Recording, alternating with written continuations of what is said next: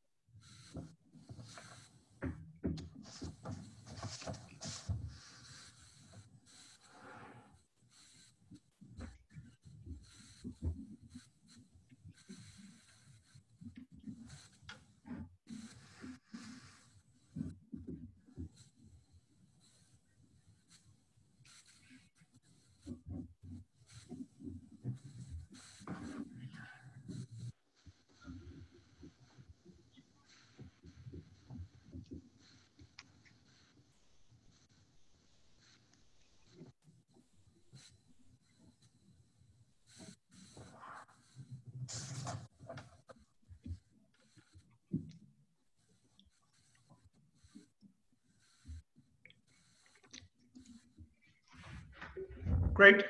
Good morning, everybody. I think we'll begin now. My name is Greg Dunahee. I'm director of the Bill Graham Center for Contemporary International History here at Trinity College at the University of Toronto, or virtually here at Trinity College, the University of Toronto, because I am not there. I'm hunkered down by myself in Ottawa.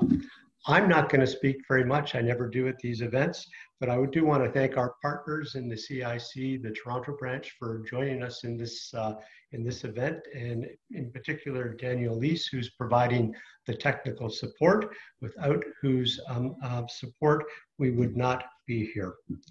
I also want to thank in particular Ambassador Mayer from Switzerland, who is joining us today as the host or the chair of this session on the international security implications of COVID-19.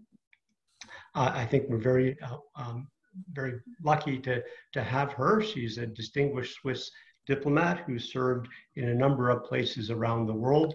Most recently, she was a special advisor, a diplomatic advisor to the president of Switzerland. Before that, she was posted as the #2 in Beijing, and she's been here in Canada for just over a year, and we are super lucky to have her. So, Ambassador Mayer, without any further ado, I should turn it over to your very capable hands, and I hope to see many of you at other Bill Graham events as we go forward. So thanks very much, and welcome, and Ambassador. Well, thank you very much, Greg, and good morning, everybody. It's for me a great pleasure to be your moderator today.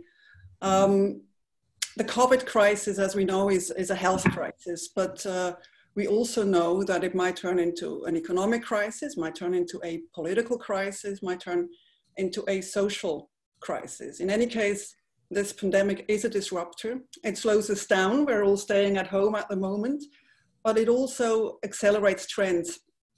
It might undermine the rule of law. It might undermine the protection of human rights. It might undermine the protection of vulnerable groups, empower autocrats, or foster disinformation. But it might also strengthen accountability, transparency, fact-based decision-making, solidarity, global cooperation, and innovation. And throughout all of this, it might, of course, impact the future of power dynamics.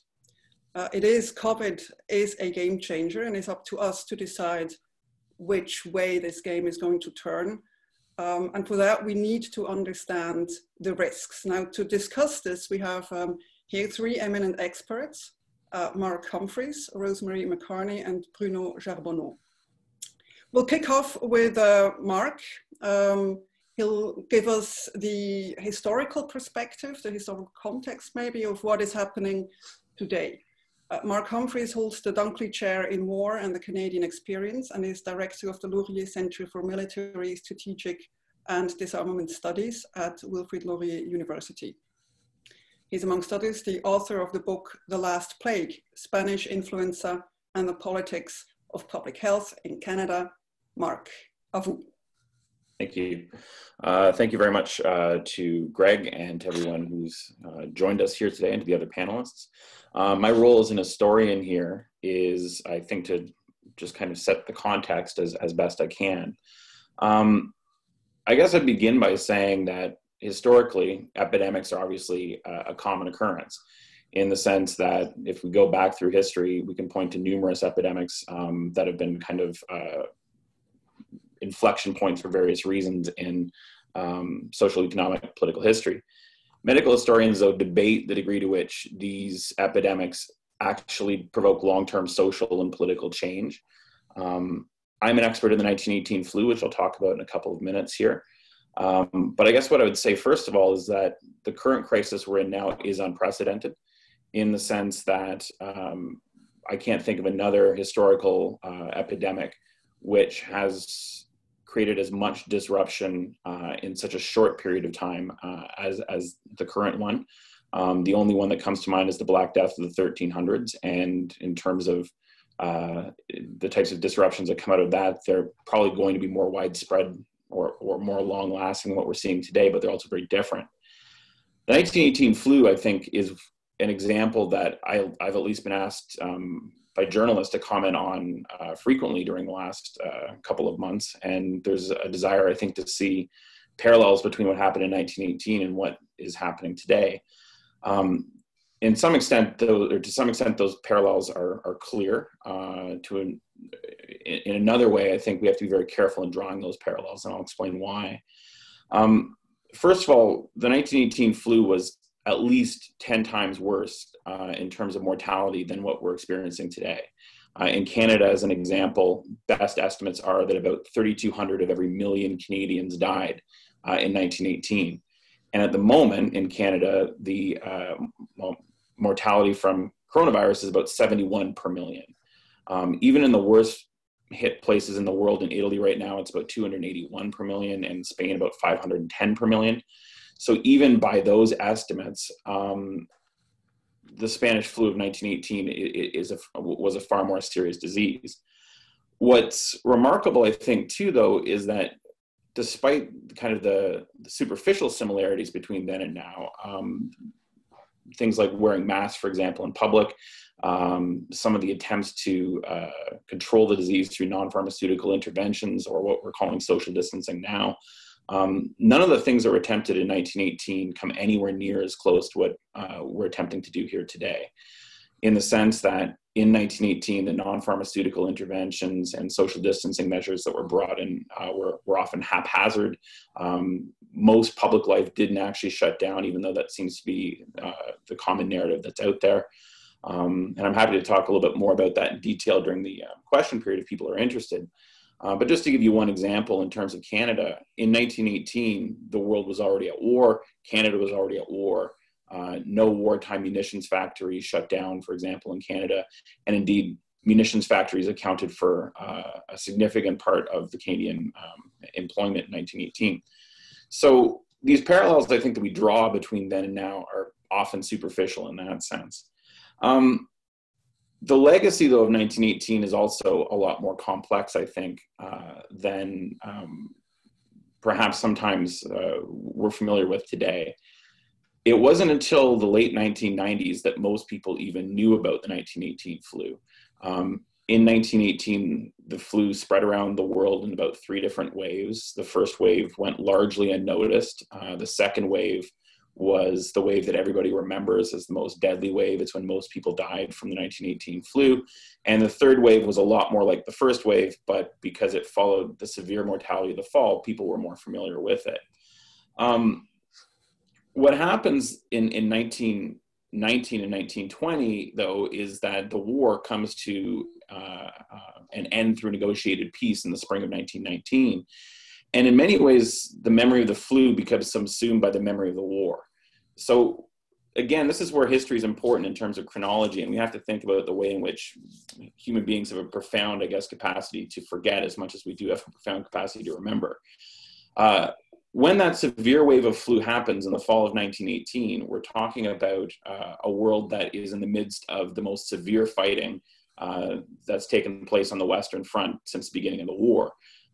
Between August and November of 1918, more Canadians are killed or wounded than in any other period during the war overseas. And indeed, the fighting reaches kind of this great intensity just before the armistice on November 11th. And by the time the armistice comes into effect on November 11th, the flu's already largely spread around the world. It's reached its peak in the United States and Canada by that point. It's peaking in England, and it's beginning to peak in most parts of Europe. So when it comes time to negotiate the peace in the spring of 1919, the world has already kind of largely passed through the flu crisis.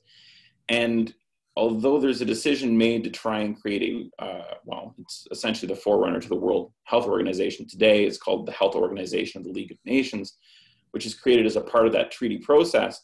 Like a lot of the things that come out of the 1918 flu, it largely, loses its connection to that pandemic event within a couple of years in the 1920s.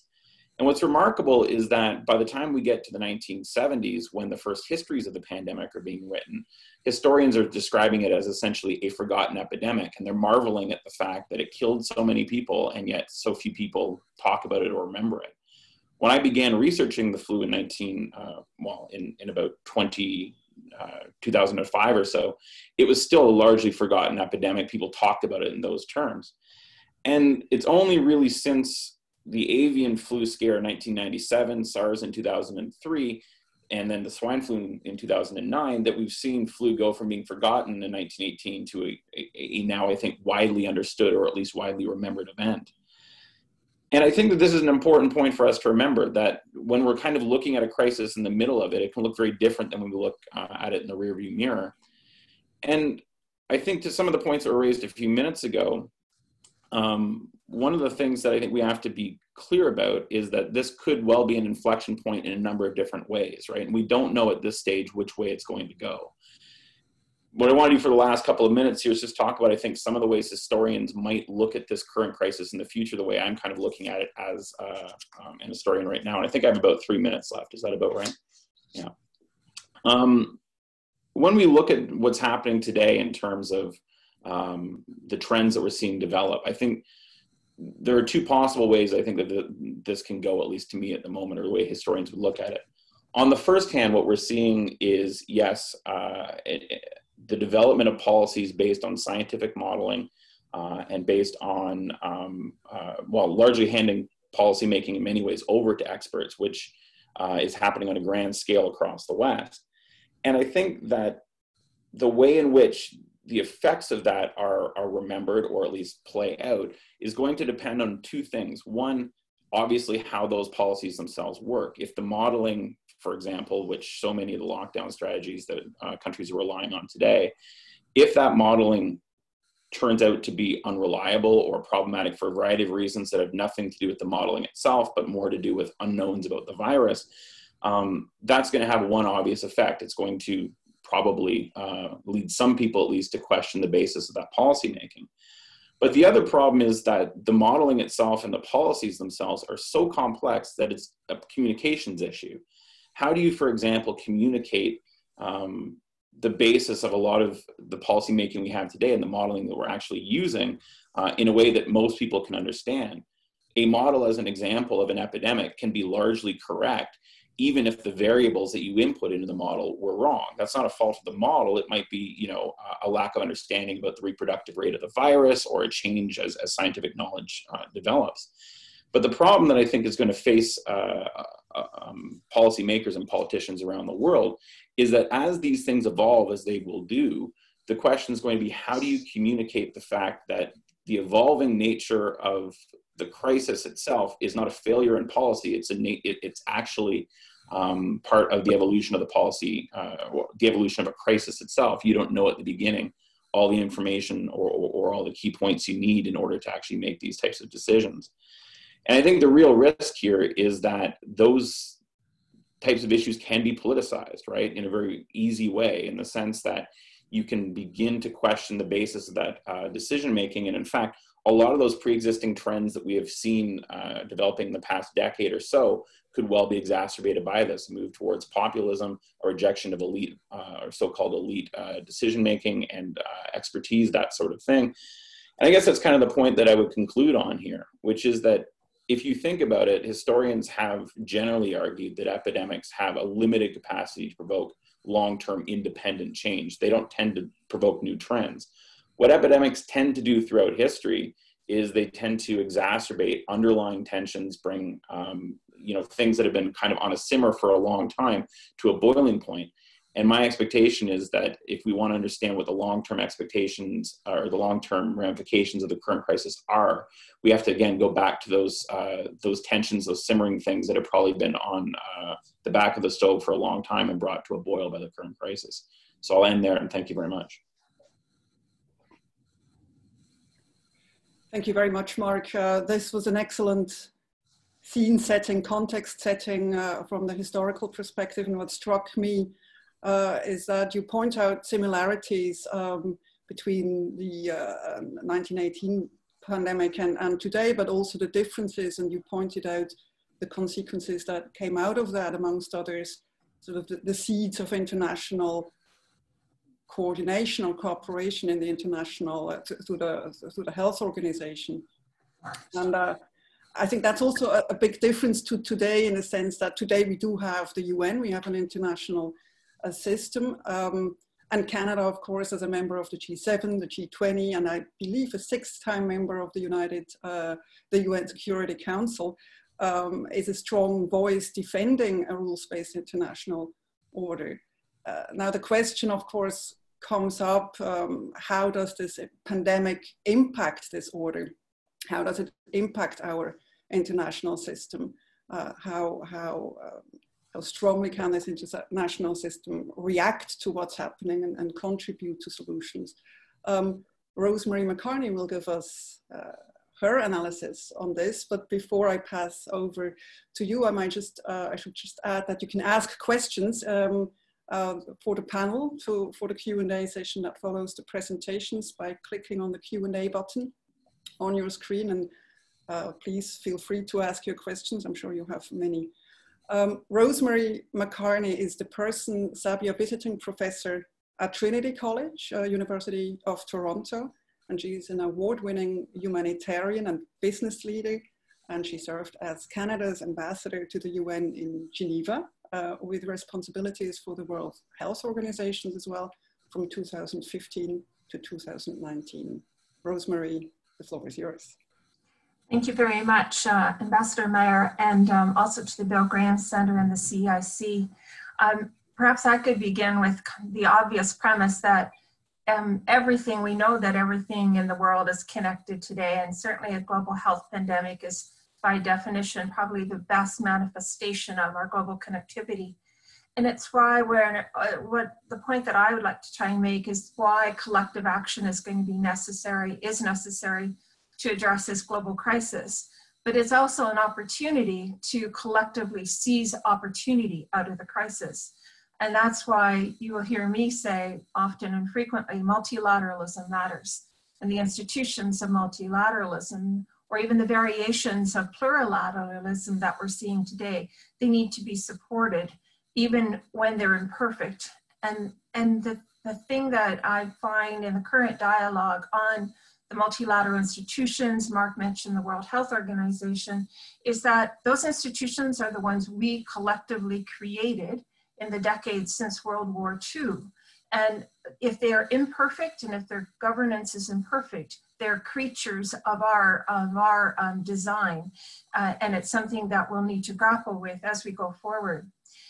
As Ambassador Meyer said at the beginning, COVID-19 is a health crisis, and we need to hold on to that, because while it has humanitarian and trade, human rights, and international security impact, it's first and foremost a health crisis with consequences. And it continues to be and will continue to be both an accelerator and a decelerator on international security threats. So I've been thinking about COVID-19 a little bit like a balance sheet, the good and the bad, and it's still being revealed. There's been good leadership, bad leadership. There's been good civic and societal activism and destructive ones as well. And so, we're in the middle of it. So there's a lot of conjecture. and the final tally is not clear, and especially with international threats. You know, we tend to think about them in terms of three risks: accidents that happen, miscalculations in crisis, and then malevolent opportunism. And crises simply make all of these more likely. And as Mark said, this epidemic and crises exacerbates things to a boiling point. So some of the threats that are weighing on the minds of security people everywhere because of COVID-19 would include the issue of border closings. So with border closings, we know have come supply chain disruptions for essential products, for spare parts, for food, and for flows of people. And when you have scarcity and panic and conflict outbreaks that trigger mass movements of people, you have both national and regional security issues that can quickly become global security issues. When you have lack of humanitarian access for people in need, which is the UN's regular work of feeding hungry people, vaccinating vulnerable children, providing medical care for mothers and newborns, if all of that is diminished or gone because of a pandemic, societies become destabilized. And there's no venting for the pressure buildup, that boiling point that Mark mentioned, because the borders are closed. So you're creating pressure cooker type situations. The second threat that is certainly apparent in the daily headlines is the open competition instead of cooperation for scarce medical supplies, which has resulted in new forms of piracy. You know, we used to think about high seas piracy, and a couple of weeks ago what we were watching was airport runway piracy happening. And you know, our Deputy Prime Minister characterized, you know, supply chains and procurement as a Wild West out there. Well, that doesn't augur well for vaccine development and vaccine distribution and access, which should be and must be a global public good. We can't have a country or corporations cornering a market for a scarce vaccine that the world is very dependent on coming onto the market as soon as possible. The third threat that I would mention is the destabilization of financial markets and capital markets. So these threats are very different. It's not just military threats, but the destabilization of financial markets, which brings with it the collapse of not just companies, but also countries who are unable to service their populations, who are unable to trade, to feed people, to protect the vulnerable, leads to heightened political instability. And within political instability, that malevolent opportunism comes to the fore. The fourth thing I would say is we need to talk about the fall of empires. So for example, COVID-19 is one of those accelerators. So our most critical ally is disengaged from cooperation in the world. It's flouting the rules, behaving unpredictably. China is feeling highly vulnerable and stigmatized for its handling of the early stages of COVID-19. So the issue of miscalculation or accident when other powerful nations can't predict a response that in normal times would be quite clear, the unpredictability becomes acute. And the superpowers in a corner are never very predictable. And as Mark said, the superpower relationship, this exacerbation of things that already existed before the pandemic, the superpower relationship going into COVID-19 was already highly dysfunctional. The fifth thing is the explosions of populism, which again, we're seeing across the headlines, which in turn create volatile hotspots. So when you have the reassertion of narrow notions of sovereignty and self-interest, heavy-handed security responses to COVID-19, opportunistic curtailments of human rights, it sets the stage for years and years of instability and civil unrest, which will in turn slow the recovery. And then the sixth and last thing I would say is militaries are weakened. The example of the major aircraft carrier docked because several hundred sailors on board tested positive for COVID-19, world leaders sickened by COVID-19, like the UK Prime Minister, the rumors this week of the North Korean leader being sick or worse, various cabinet ministers, including in Iran, being sick and unable to do their jobs. All of these things create instability at the top, and that notion of opportunistic, bad actors gets widened further. And then I would just say the absence of the UN Security Council action in the face of the pandemic is also extreme concern for all of us. They've acted well in two major health crises in the past, on HIV and AIDS in 2003 and 2004, and on Ebola in 2014. This is their job, to act in times of threats to international peace and security, and to require, because they can do that, coordination and effective action by member states to take no action that would threaten peace and security, and to take steps that would accelerate member states in the world to get out of this crisis.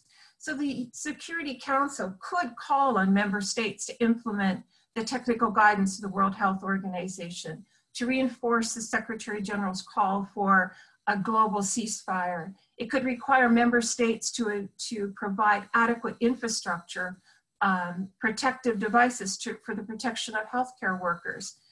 They could mandate the opening of supply chains for essential medicines and vaccines, and the distribution of those things in a humane and equitable way. And they could call on the international community to respect international law and international human rights law, particularly in the situation right now of actions against refugees and the rights of refugees. So if the UN Security Council doesn't act soon, that hit to its credibility is also a world security threat that we're going to have to deal with, because we need the Security Council as the pinnacle of the governing body on international peace and security. So why am I'm an optimist. Why am I optimistic? Well, some argue that actually a global health crisis promotes peace and security, because no one wants to escalate further tensions or accidents or miscalculations. Militaries tend to be twitchy when there's a crisis, and no one wants to start something they can't finish. So some people argue, it is conducive to peace and security. The second thing I would say is that we see stronger and more representative alliances stepping up, like the G20, to fill the gaps caused by the failures of the Security Council, for example, to act, at least so far, and I'm still hoping it's going to act. And the G20 represents 2/3 of the world's population, 85% of the world economy, highly representative body. And that last week they did step up in the call for making sure that when a vaccine does become available, it's protected for the greater public and global good.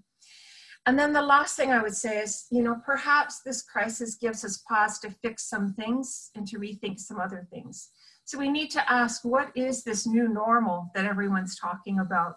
And what do we want it to be? And we can and we should be writing that narrative and determining right now, what can we choose versus what are the predetermined givens as we contemplate the next decade?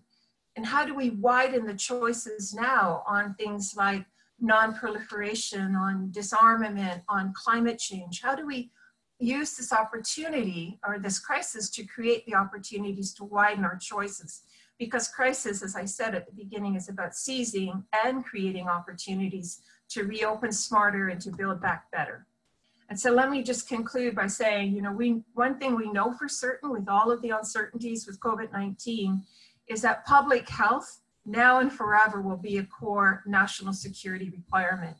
Just in the Canadian context, the Canadian 2004 National Security Policy had identified 8 major threats to Canada. Number 1 was terrorism, and number 8 was global pandemics. So I think I can say with some confidence that COVID-19 will indeed redefine what we all mean by national and international security. Thanks. Thank you, Rosemary, for your insight, also your experience that came through here, and also your optimism, which I think we need in order to mitigate and to sail these difficult times. You mentioned the importance of continued cooperation, multilateral cooperation, but also just cooperation amongst countries. And that reminds me of the initiative taken by Canada recently to form this informal ministerial meeting or ministerial exchange on how to manage everything that goes along with COVID. And maybe that's a kind of initiative that shows the future of how we will have to adapt our type of cooperation. You also mentioned, as Mark has already, that this of course happens in a context, in a situation, and I might want to use that to introduce our next speaker, because what I find is that globalization as we know it, as we've seen it over the past 20 years since the wall of the 30 years by now, since the fall of the Berlin Wall, has already been in considerable stress. You know, talking about the financial crisis, and you mentioned the financial system as one of the risks of this crisis as well. But we also have the climate crisis. We have, and it feels like ages ago, but we've just had Brexit only 2 months ago. And they are all symptoms and effects of maybe an underlying dysfunction of globalization, the way it is organized today. And it does beg the question, how does the pandemic factor in? How does it impact financial market? How does it impact the economic system? And to talk about this, we have our next speaker, Bruno Charbonneau. Bruno is Professor of International Relations at the Collège Militaire Royal de Saint-Jean and Director of the Centre Franco-Paix en résolution des conflits et missions de paix à l'Université du Québec à Montréal. A prolific scholar, his work on global security issues has been published widely amongst others in the Review of International Studies, International Political Sociology, International Peacekeeping, Les temps modernes, Afrique contemporaine, or the Canadian Journal of Political Sciences. Bruno, à vous. Merci. Thank you, Ambassador. Thank you to Bill Graham Center and CIC for organizing this. Let me start by saying that my starting point is actually somewhat different in that I think this crisis, yes, of course, it starts with a virus, it's a health crisis, but to me, it's a 80% of political economy crisis. That is, it's about the choices we will make and the struggles for particular choices that are the stakes, if you will, of this crisis. So the question today I wanted to discuss was, how is COVID-19 impacting or affecting conflict dynamics and international responses to conflict dynamics? To talk a little bit about the geopolitics and therefore the stability of the international system and whatnot.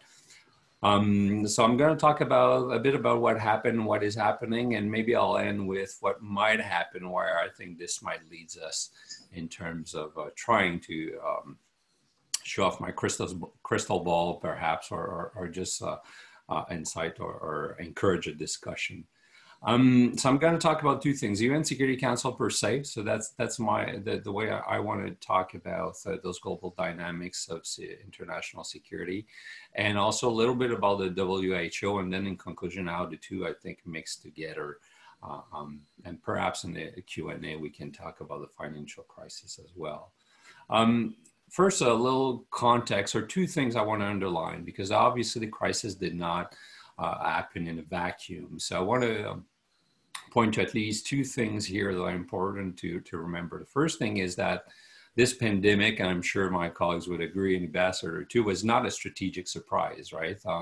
Like Rosemary said, Canada was expecting it, what's on its list of national security threats. So both at national levels, within most national security apparatus had these analysis pointing out the fact that such pandemics could happen and were a threat to national security or international stability. And you could say the same thing about our international organization. Obviously, the rise of the WHO is one indication of how, internationally speaking, that sort of threat was taken seriously. The other context or thing that must absolutely be underlined, and it was addressed a bit by Rosemary as well, is how fractured the UN Security Council was, and in particular the P5, the permanent 5 members, with veto powers.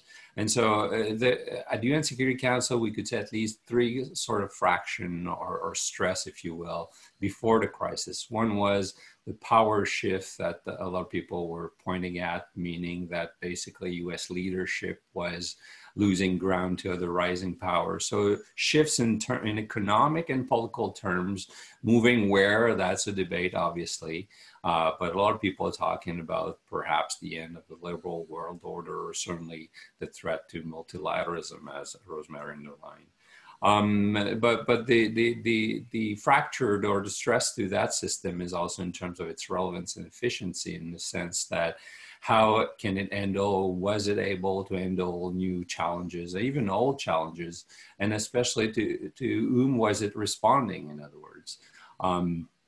Which brings me to the third crisis, which was one of legitimacy, and I won't go into that one. Rosemary again talked about it, but certainly the Trump administration and the different governments have raised questions about the very legitimacy of multilateral bodies, their purpose, and so on and so forth. So that's the context.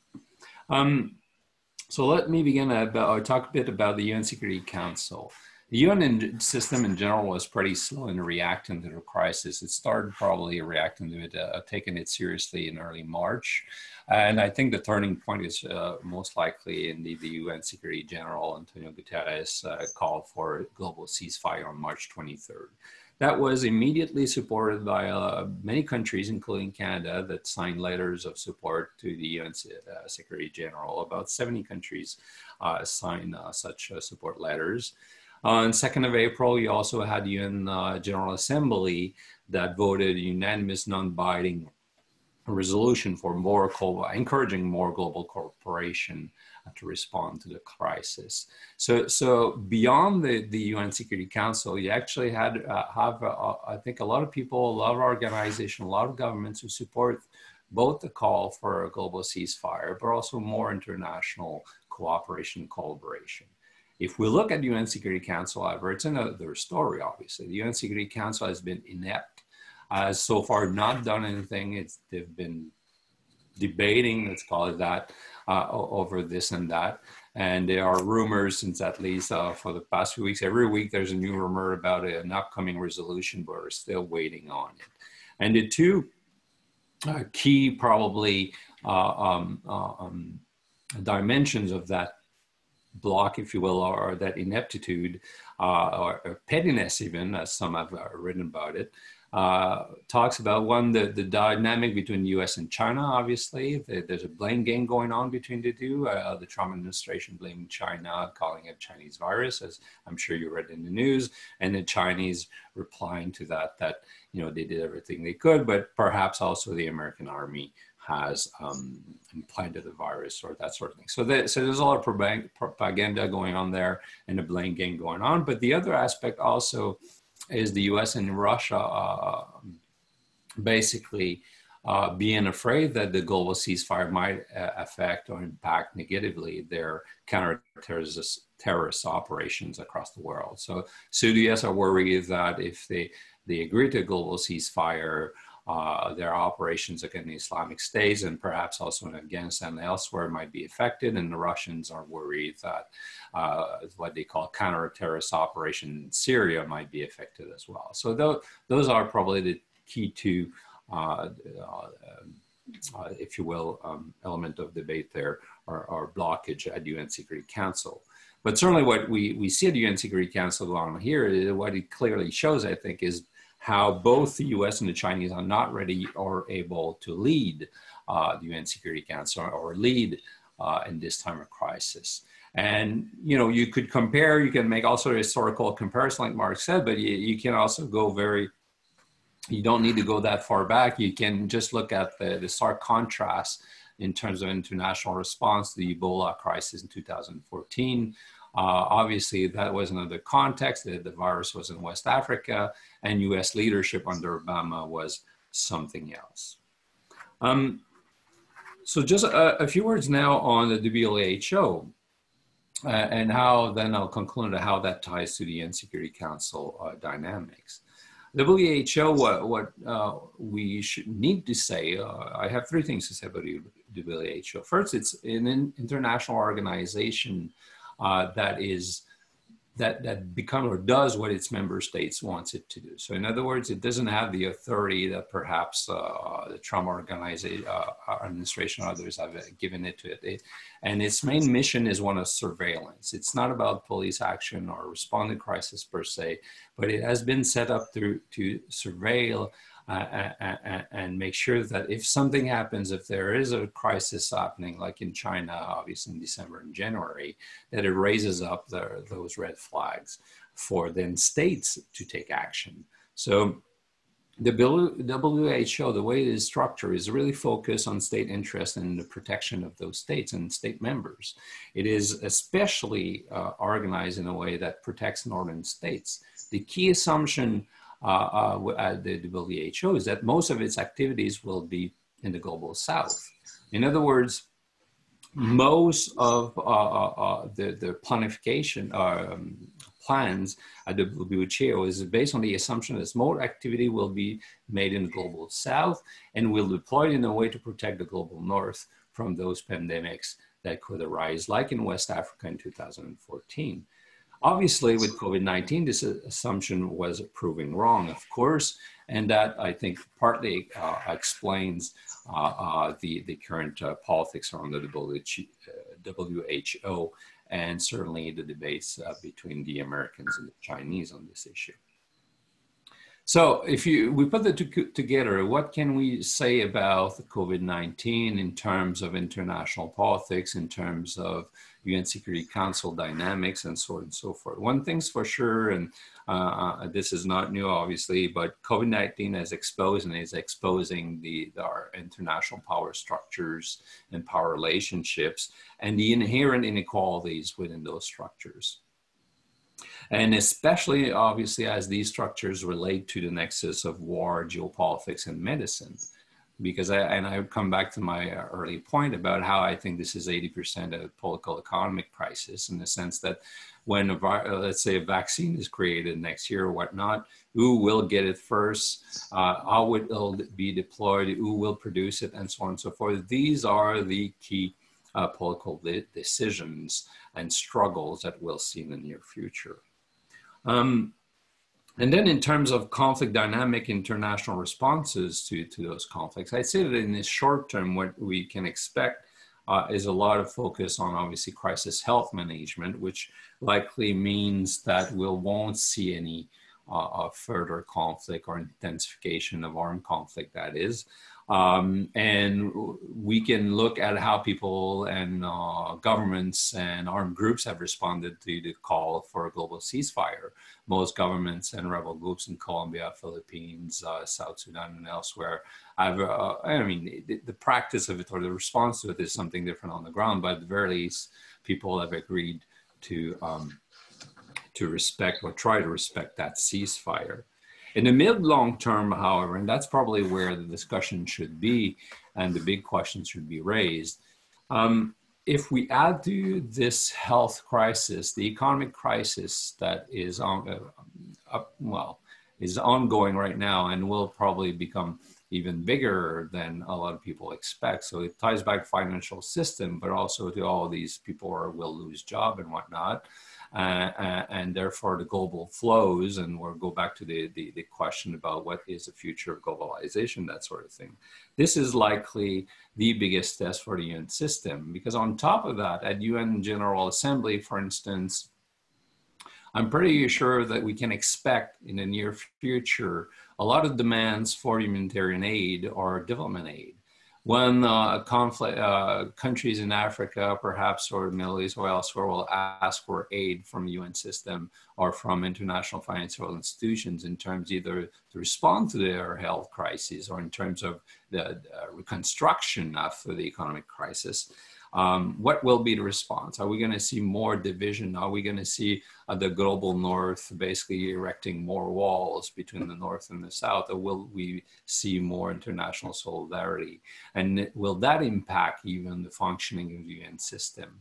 Are we going to see here the UN Security Council basically defending its privileges, will it have to respond to these pressures that will come from pretty much everywhere, I suspect.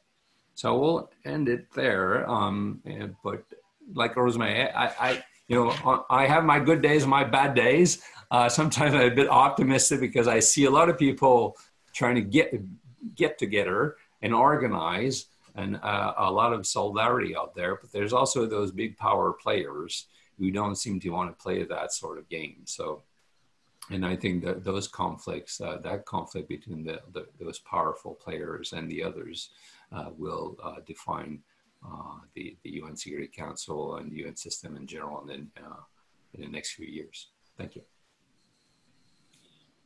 Thank you so much, Bruno, for this insightful and wide analysis of the challenges looking towards the future. And I think we probably all share with this optimism and pessimism change in our minds. There are opportunities, there are challenges. I guess the way we address them, and that's a big responsibility, in a way it's even a privilege that we have the possibility to indeed make this pandemic or foster some positive dynamics out of this terrible pandemic for global security. We've received a number of questions, and I'll just start with a general one, doesn't address one of the speakers, to whom I say thank you so much. Specifically, it's an anonymous attendee, and he asks, or she asks, to everybody, what are steps at the multilateral, national, and community level that can be done to rebuild trust? This could be to address the racist responses, quote, we have seen towards vaccines to national governments, WHO, etc. Maybe if I can start with you, Bruno, what's your take on this? How can we reestablish trust? Is that the question?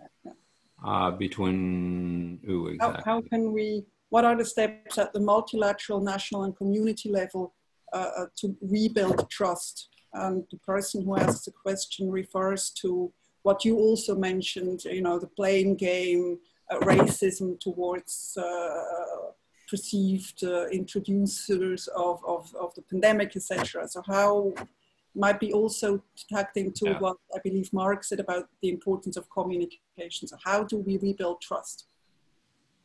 Well, that's a tough one. If you agree with my assessment that both the US and the Chinese have demonstrated that they can't lead, they can't somehow bring people together, then the question is, how do you do that without or despite them, right? And that's a really tough one because you can't avoid them, basically. Obviously, the Americans and the Chinese being the powers that they are. The EU could have at some point used that. The EU certainly relies on multilateral bodies, but the EU has its own problems as well. And they're also dealing with some governments' populism, the rise of populism, whatnot, that question the multilateralism as well.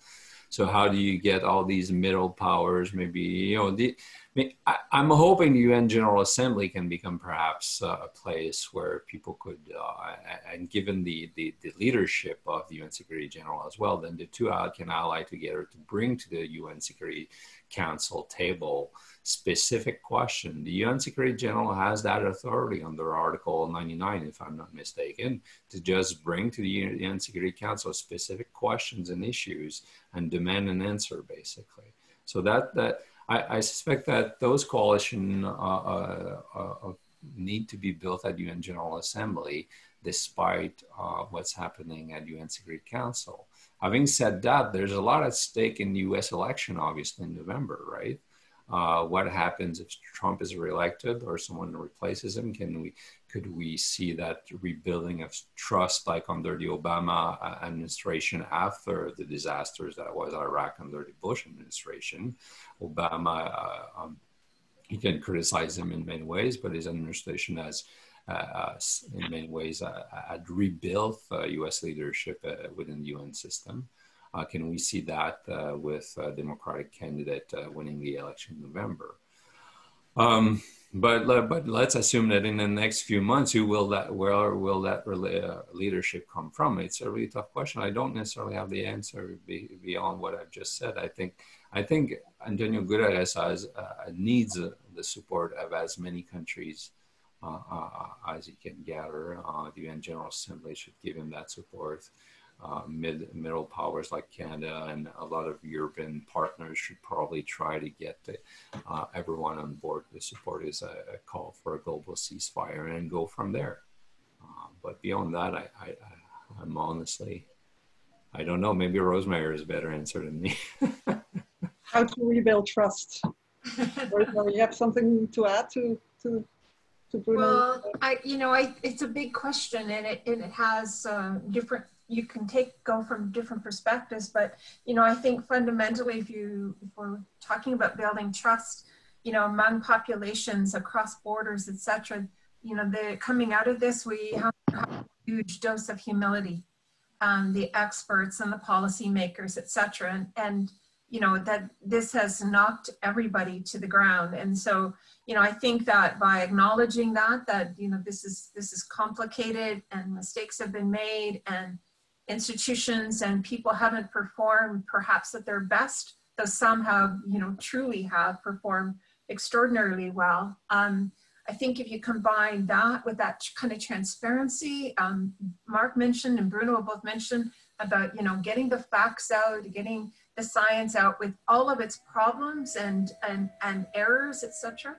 And then an acknowledgement that, we're all going to be held accountable for how we performed, and not in a punitive way, but rather in a continuous learning way. So we're set up better for the next one, and the next one could be next month, not 10 years forward. As you look back at the history, it's not new, and we knew it was coming, and we know the next one's coming as well. So if you kind of take personal humility and a commitment to both transparency, then you build critical thinkers who are able to, gauge fact and misfact and be able to assess the complexities of science, and a commitment to accountability and to review, et cetera, as we come out of this. And then I think if we do in fact reopen smart and build back better, we're going to create a lot of social and political capital to be able to get things right, so that we're in proactive, not reactive mode. So, I think there are real opportunities, and we're seeing it manifested among some of the political leadership around the world, here in Canada for sure. And I think that's the optimist in me. I think there's been more good leadership than bad leadership so far in this pandemic. Can I jump in real quick? Is that possible? Yeah, sure. I'm going to be the pessimist, if that's all right. That's what it's. Somebody has to be. Right. I guess what I would say is, to begin with, is that I think rebuilding of trust is going to happen at the international level after it happens at the local level and after it happens at the national level, that one follows on the other. And I think we haven't yet seen how that is going to play out, right? In the sense that when we're talking about political capital, governments across the West especially have spent an enormous amount of political capital bringing about these lockdowns, right? And the argument that they're making is, if you do this, then we can prevent deaths. And I think one of the problems that we run into is how those messages, again, get communicated to people. There's a widespread understanding, for example, I think just reading social media, that people believe that flattening the curve means you're saving lives. And in reality, what flattening the curve means, as an example, is you are simply spreading it out farther along the x-axis and decreasing its peak. And that the area of the curve essentially remains the same. The number of people who will die of coronavirus is not lessened by flattening the curve. What you do is you reduce demand on the healthcare system, which can lead to excess deaths for people who can't actually get the care they need because the system's overwhelmed. And so part of the problem becomes, in complex situations like that, how then do you explain to people, when you see a highly effective flattening of the curve, which is what we're seeing right now in a lot of places, that in fact, that you might have to then pivot as we begin to learn, for example, that fewer people are being hospitalized than we thought were going to be in those sorts of things. How do you pivot? And in navigating those types of questions of how you explain those nuances about how many people will die and how in fact you can save lives or have policies that will reduce suffering, that sort of thing. In trying to explain that to people, it's going to be an enormous problem for governments to try and communicate that message. And I think the real risk is that in failing to communicate effectively, both that the policies that we have brought in have been both effective or they may not be effective. This is where I think a lot of that battle will be fought about trust. And the reality is governments have spent a lot of the political capital bringing about the lockdowns that we have now. And if they run into problems, they're not going to have a lot left to spend to try and bring populations along on something else. So I think that that's kind of, to me at least, the more immediate question before we get to the issue of international organizations and relations between states. We have to address that question of, you know, what happens in the next 6 months as inevitably these policies shift and change? How do governments bring people along, or do we see reactionary movements develop and a heightening of populism is just an example? If I may, just briefly, to the point of more, I think the temporal dimension is crucial here indeed, that we're not coming out of this crisis in the next year or so, and the number of deaths will increase no matter what we do, whether it's, like you said, it peaks or it just spreads over time. And to me, I'm not sure I would separate it the way Mark does, though, in terms of building trust within states and then the international being something else. They are connected, and it's really hard to predict how people will react. If hundreds of thousands of people, if not millions of people die within a country, how will people react psychologically, emotionally, and how will that translate into political action or political decisions? I have no idea, and I don't think a lot of people know about that. One thing's for sure is that the political stakes of these decisions and these moments and these reactions are crucial. And so the question of trust here is indeed crucial, but I don't know which way it will go. And internationally, I think the response is as important as the communication the governments will give us, because if there's no international cooperation, if there's, governments overbidding over medical supplies, over vaccine, or even, maybe monopolizing the vaccine and so on and so forth, that will affect how governments can respond and communicate with our population. And so that's why I say it's 80% political economy here, because these decisions and these battles and these struggles and these demands for X, Y, Z by either local population or governments or big corporation and so on and so forth, to which point do people say, hey, you've given, $2,000 billion to save X, Y, Z industries, but I'm unemployed now and therefore I want this, this, or that. How will that impact responses by governments, and how will it impact contacts between, or if you will, international solidarity between people who don't have jobs, for instance. So I wouldn't disconnect the two. I think they're related. But one thing's for sure, we have to keep in mind in temporal dimension here, it will be spread over 1, 2, 3, probably 5 years from now. We'll still be talking about this as it develops, and it will probably depend on how many people indeed die. And in that sense, who can predict how many people will die? That's a hard one. Thank you. You mentioned the temporal dimension. I just checked the time. We have 3 minutes left and quite a lot of questions. Many of those questions refer, and I allow myself to just kind of sum it up in one last question to each and one of you regarding the future of the international system as the international organization system, let's put it that way. In 3 years or in 5 years, do you think the United Nations will have come out stronger as a leader out of this crisis, or do you believe it will have fractured, there's more fractions and there's more conflict? Yes and no, and maybe 1 or 2 sentences.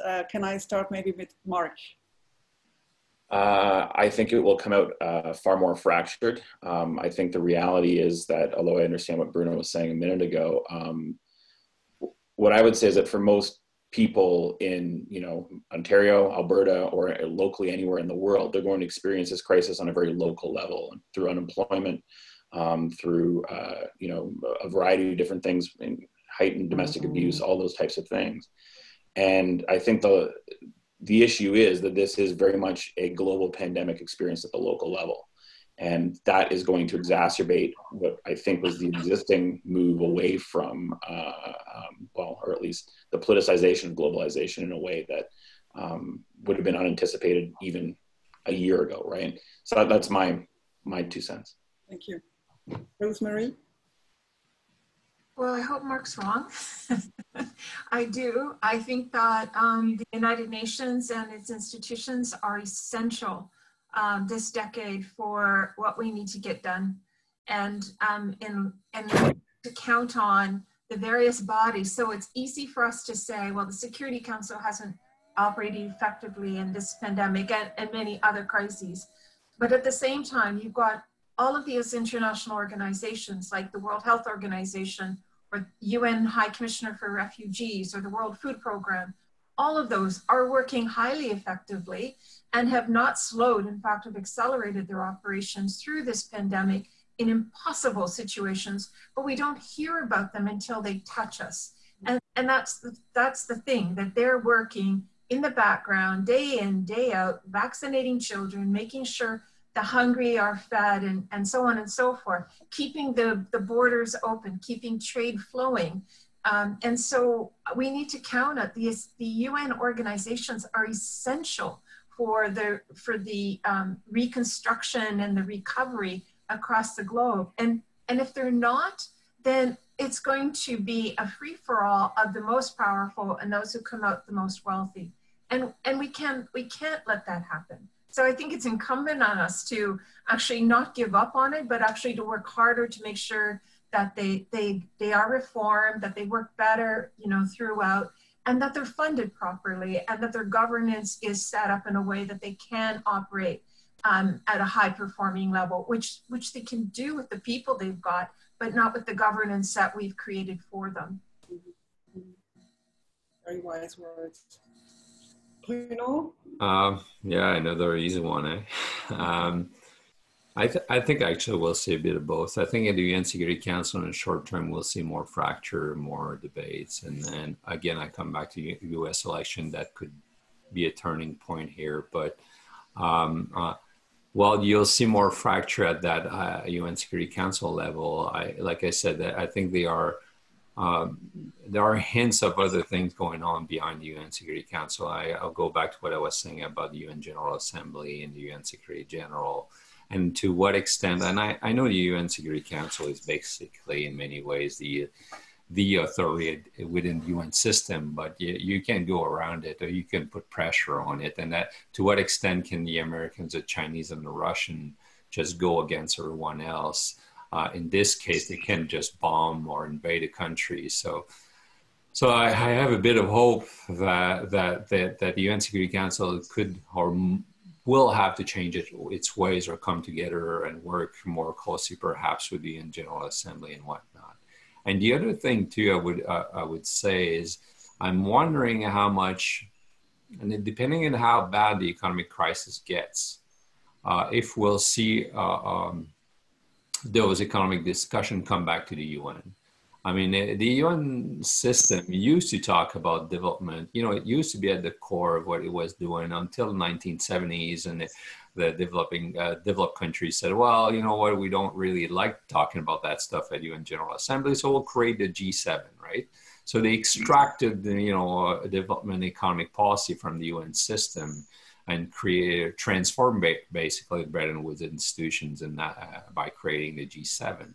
So I'm wondering, given the potential really economic catastrophe that's ahead of us, if that will not somehow, again, change those Bretton Woods institutions and bring them back within the UN system. And if that happens, I mean, it's pure speculation on my part, but if it comes back through the UN General Assembly and all these countries asking to think about a new economic international order, well, that could change the dynamics within the UN system as well. And it could bring back maybe some form of trust, or I don't know. But I seriously doubt the UN system will collapse or disappear after this crisis. But it's definitely a huge, huge test for the UN system in general and specific agencies or institutions within the UN system for sure. And I think the UN Security Council certainly has the biggest test, or certainly the eyes are on it right now and see what will happen there. Well, with that, unfortunately, I can't take any more questions. It's just past 12. But I would like again to thank you all. I will leave this event today with many questions, but better informed questions. And I think that's the best starting point. And also with the assurance that the international system, and particularly the United Nations, remain to be extremely crucial, particularly in managing this crisis, but also probably needs to adapt and reform. And as you just said, will be tested. With that, I'll end today's event. Thank you everyone for joining us. And on behalf of the Bill Graham Center for Contemporary International History, the CIC, and the Swiss Embassy, thank you for joining. Be well and stay safe. And Daniel, I will now close the live stream. Thank you all. Thank you.